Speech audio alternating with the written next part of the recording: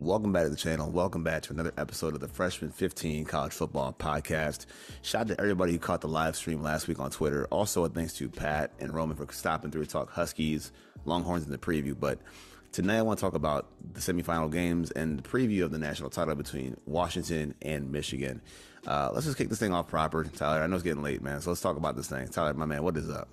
How much? It's the first week of January, and we couldn't have asked for two better games. The past couple of seasons we've seen a blowout here, a blowout there, but I mean both these games came down to the very last play. I'm ready to dive into them.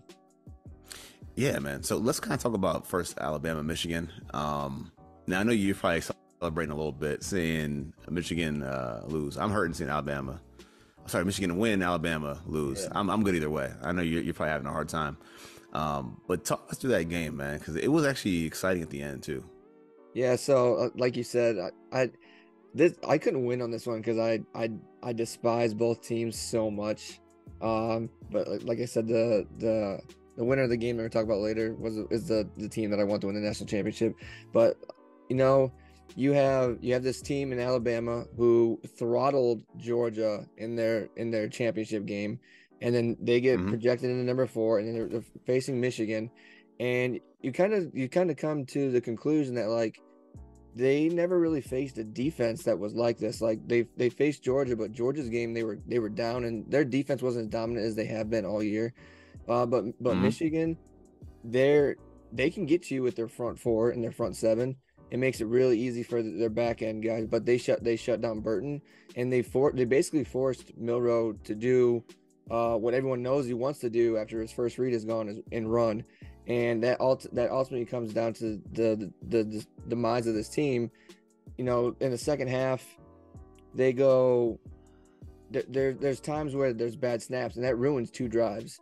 Milroe just has to fall on the ball, and then when he gets in that sticky situation, and Michigan, they have the second best passing defense in the country, only allowing 150 yards a game. They only allowed 7 touchdowns all year passing.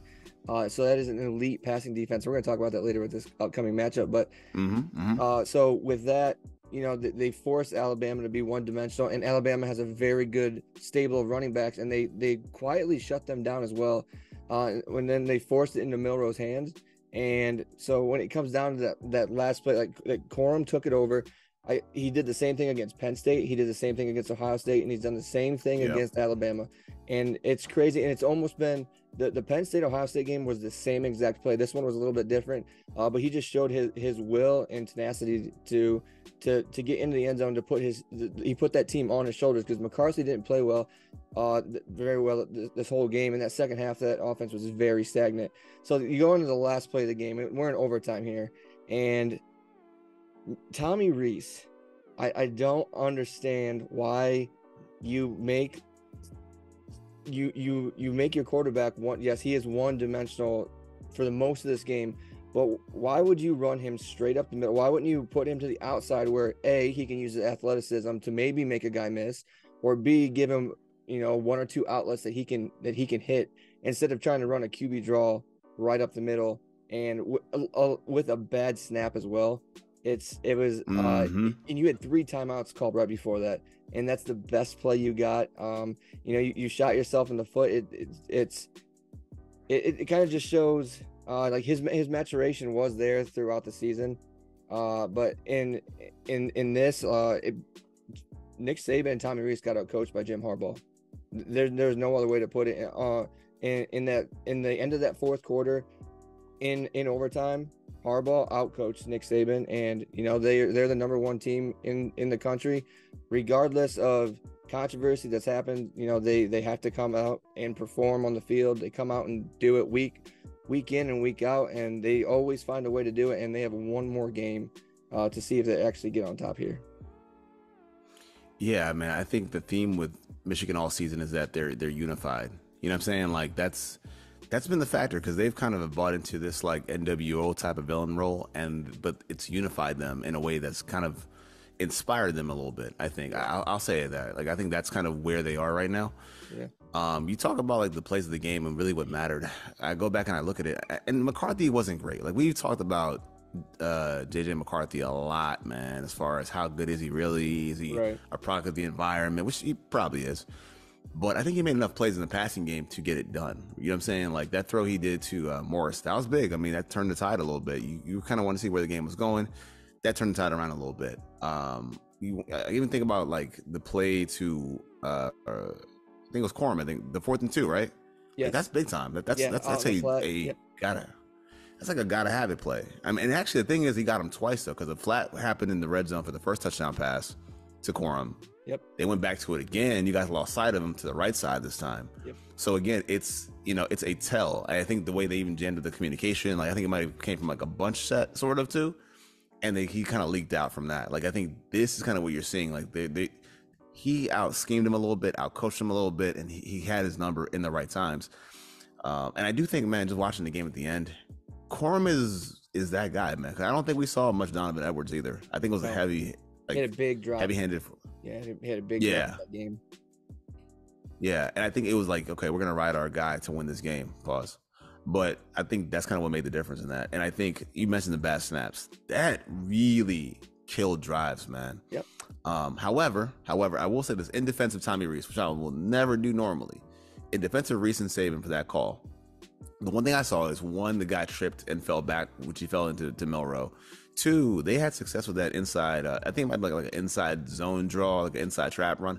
I don't really know how to define it, but they had success on it earlier because they got a lot of chunk plays right down the middle. They would they'd fake the read options to the outside.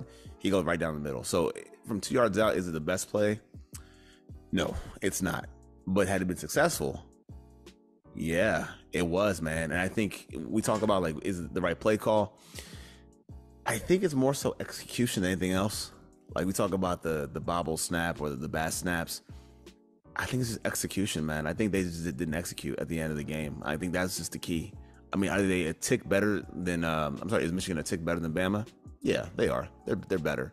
But the plays when it mattered in the crunch time, execution, that did them, man. I think that's what it is. Just not being as sharp as they have been in years past. And again, Michigan being unified, together, tight, and coming out with the win, man. That's what it really mattered, I think.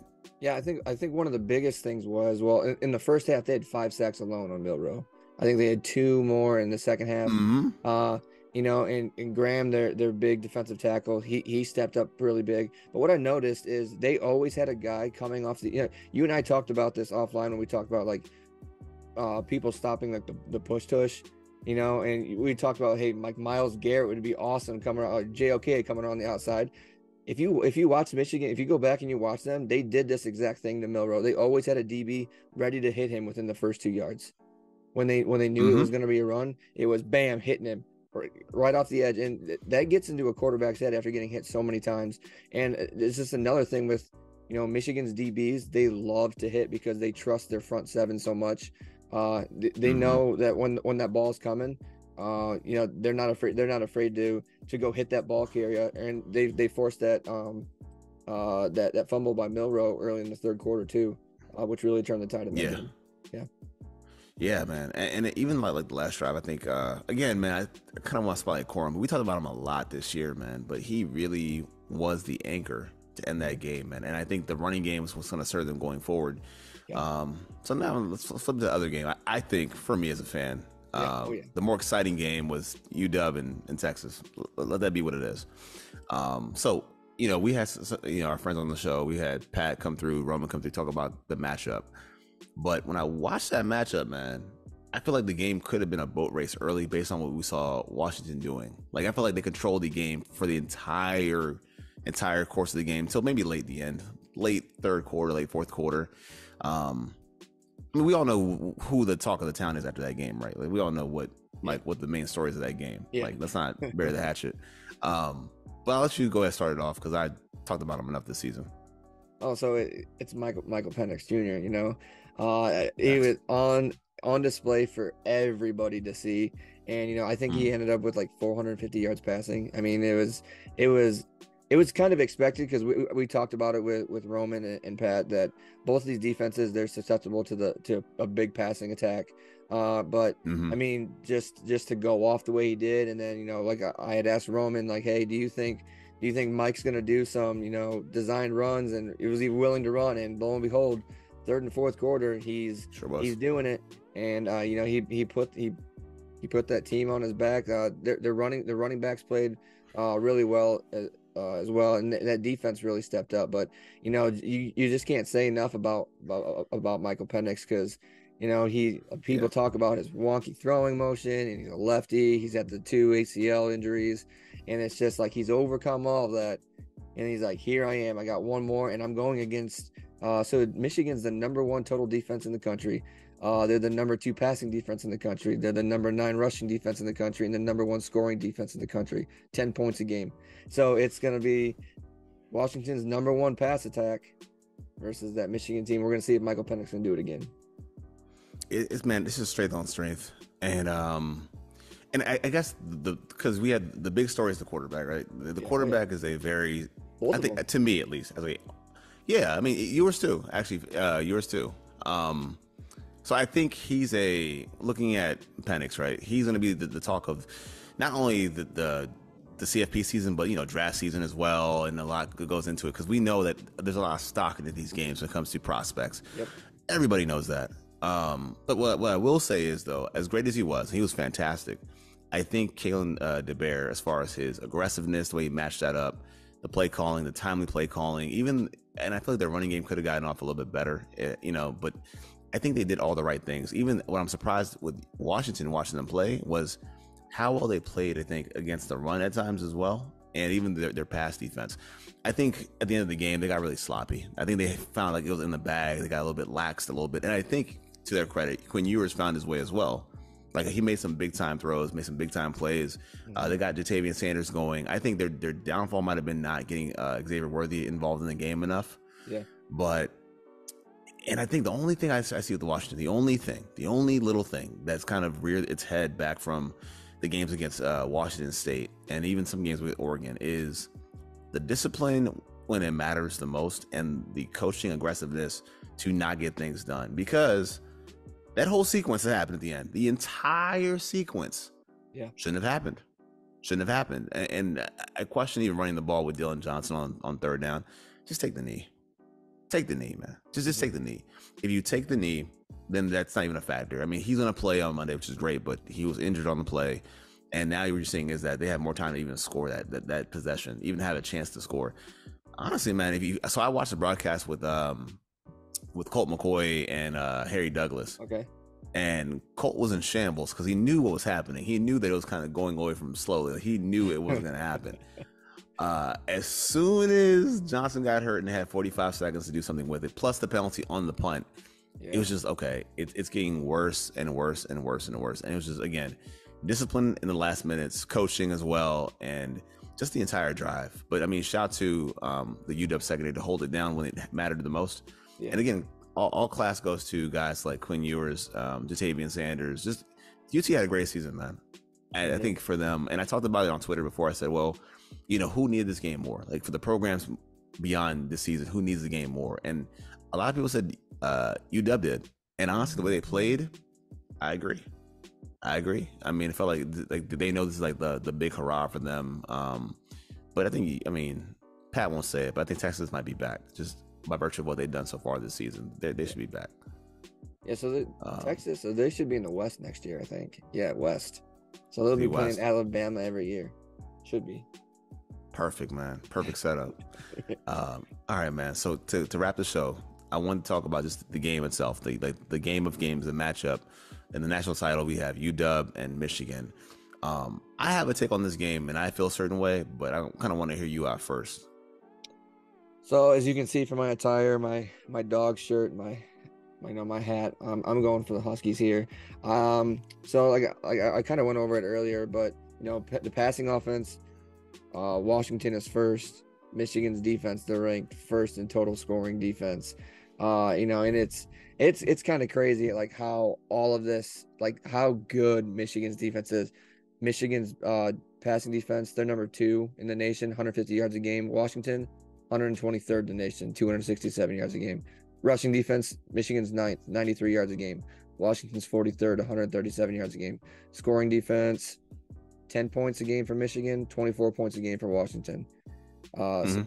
and then so you go down, like Michigan's offense is not very good compared to what Washington's offense is, but it's the defense that keeps them in games. They do short fields, they force timely Mhm. turnovers, and so when I look at this game, I say can Michael Penix, can he move around in the pocket enough, improvise on certain plays when we know Michigan's gonna get home. They got home plenty against Milroe, and he's a more mobile quarterback than Mike Penix is. Is he going to be able to buy enough time for his receivers to get downfield and get open? If you even scheme them on screens, like I said earlier, those DBs aren't afraid to come up and hit. They're going to be there right away. I think the the defender's name is like Samersall. He's number 0. He's their safety. Sanders Trail.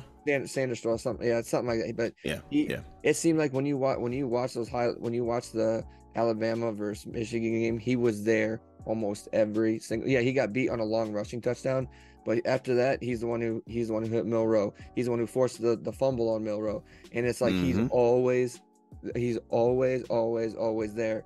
And and those guys aren't afraid to hit. So if Michael Penix and that offense can buy enough time for that three-headed monster uh, to get open and to make contested catches, so we know they're going to have to. I think Washington can win this game because I'm not sure that Michigan's offense will be able to uh, they're going to move. I think they'll move the ball, but they will not be able to keep pace with what Washington can do. So that's why I think, like I said, if they're able to just buy enough time for Mike to get his receivers open and like make contested catches, a lot of yak yards. I mean, that's the way that Washington wins this game. And that's what I come back to.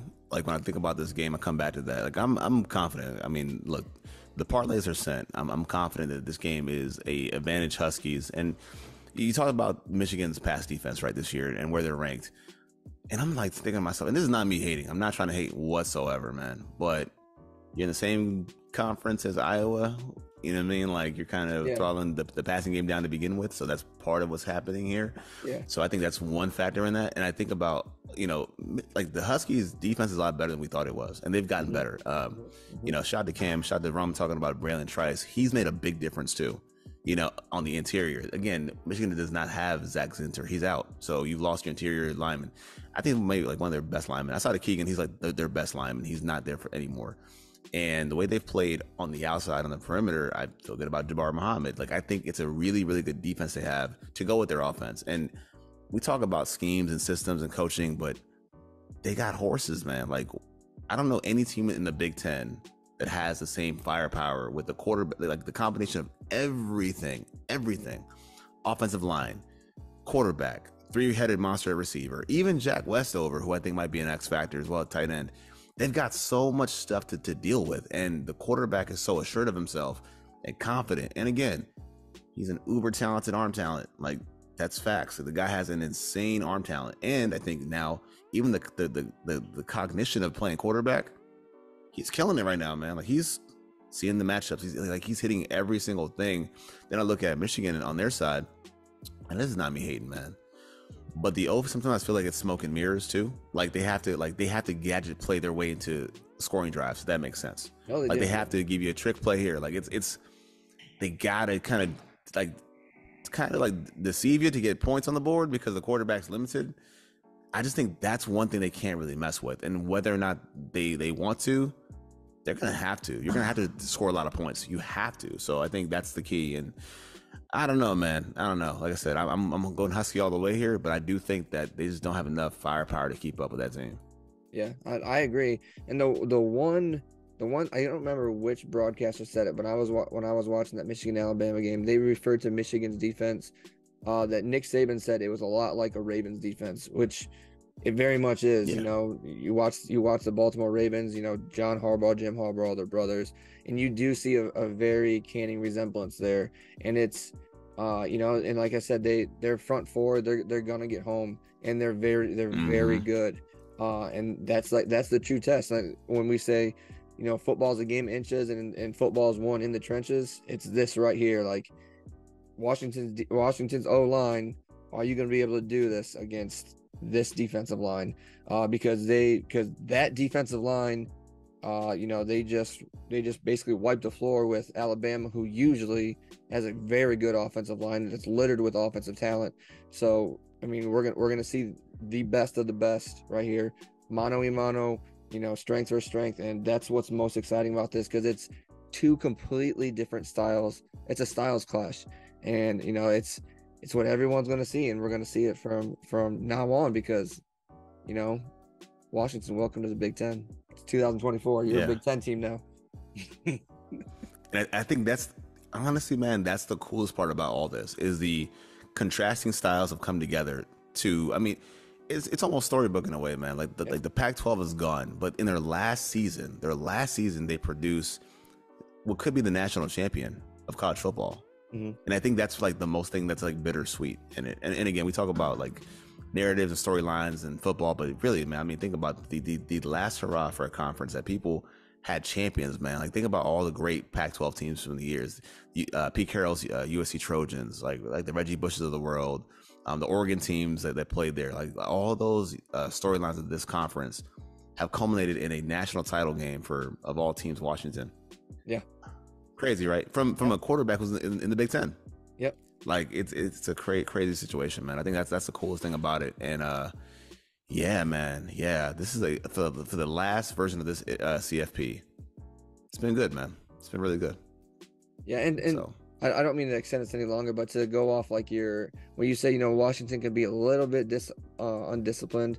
Michigan second in the country with only 3 penalties per game for 26 yards. Washington 132nd out of 133 teams, 7.5 penalties a game for 72 yards. So they are the Cowboys. They're second to last in the nation in penalties. So yeah, that touches on your undisciplined thing, and that's coaching. And that's kind of that's a matchup that we have to watch within this matchup is the coaching. So yeah, it's exciting, because I think after this game, Harbaugh's going to the NFL anyways. So yeah. That's for a different time.